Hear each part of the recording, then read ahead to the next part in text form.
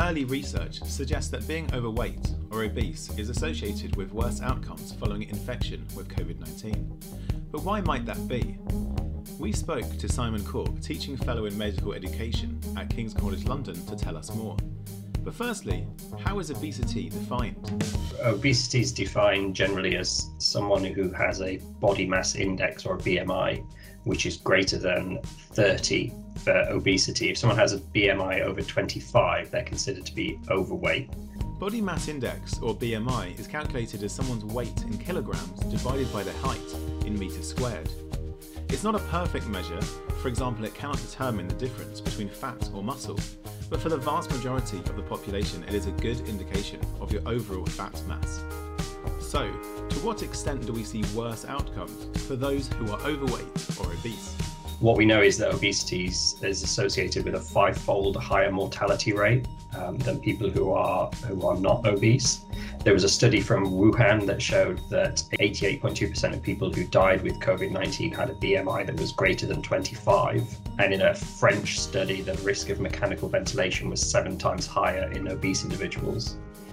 So we know that obesity itself seems to be associated with worse outcomes. So, being obese is associated with more severe outcomes. But why is being obese a risk factor? Why that is still being researched, but we know that there are likely to be multiple reasons. Obesity is associated with low-level inflammation, and one of the consequences of COVID-19 infection is you get really high levels of inflammation as you do when you're fighting off an infection. So having a low level of inflammation seems to mean that you're in a deficit. You have a much greater level of inflammation when it comes to being infected with the coronavirus. Another reason is that people with obesity have reduced cardiorespiratory fitness, so they have a heightened demand for ventilation anyway at baseline. They have an elevated work of breathing and diminished respiratory compliance, and all that's at baseline. So when you add on top of that a respiratory illness, then your body doesn't have much capacity to increase its workload, increase its ventilation. So, being overweight or obese is associated with extra demand for oxygen, which during a respiratory infection like COVID-19 can be serious if not enough oxygen is getting around the body.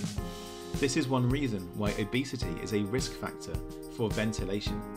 Finally, another reason why obesity may increase the risk of COVID-19 has to do with an enzyme called ACE2. The ACE2 receptor is the main way that the virus enters the body. Higher levels of this molecule are thought to be found in fatty tissue.